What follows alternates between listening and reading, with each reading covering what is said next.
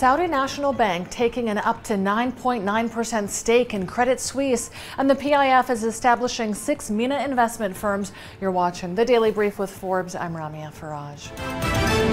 Saudi National Bank is taking an up to 9.9% stake in Credit Suisse for $1.5 billion.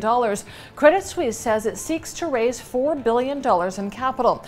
The announcement comes as Credit Suisse announces a loss of $4.06 billion in Q3, badly missing the average estimate of $418 million. The embattled Swiss bank unveiled a $3.75 billion impairment on deferred tax assets related to the strategy review. It saw net asset outflow of $13 billion in the quarter. It says it will cut 9,000 jobs by 2025. The PIF is establishing 6 regional investment companies targeting investments worth up to $24 billion. The first, already announced for Egypt, will be accompanied by firms in Bahrain, Iraq, Jordan, Oman, and Sudan. The 6 companies will invest in several key sectors. It's in line with the PIF's strategy of seeking new investment opportunities in the MENA region, while enabling the Saudi private sector and that of the 6 countries. Egypt has raised the authorized capital of its sovereign wealth fund to $20.3 billion from $10.1 billion.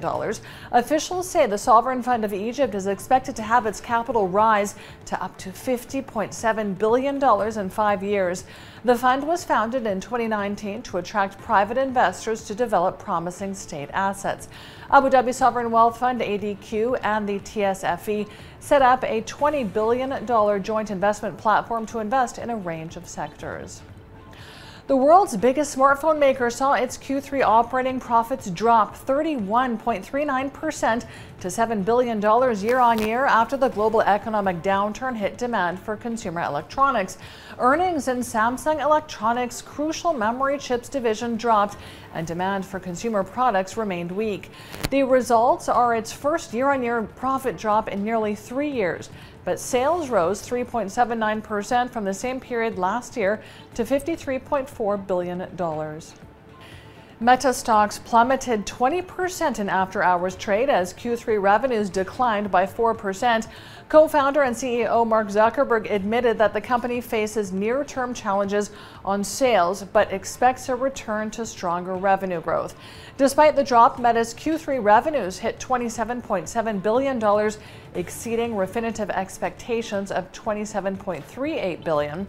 Earnings per share of $1.64 fell short of the $1.89 estimated by analysts.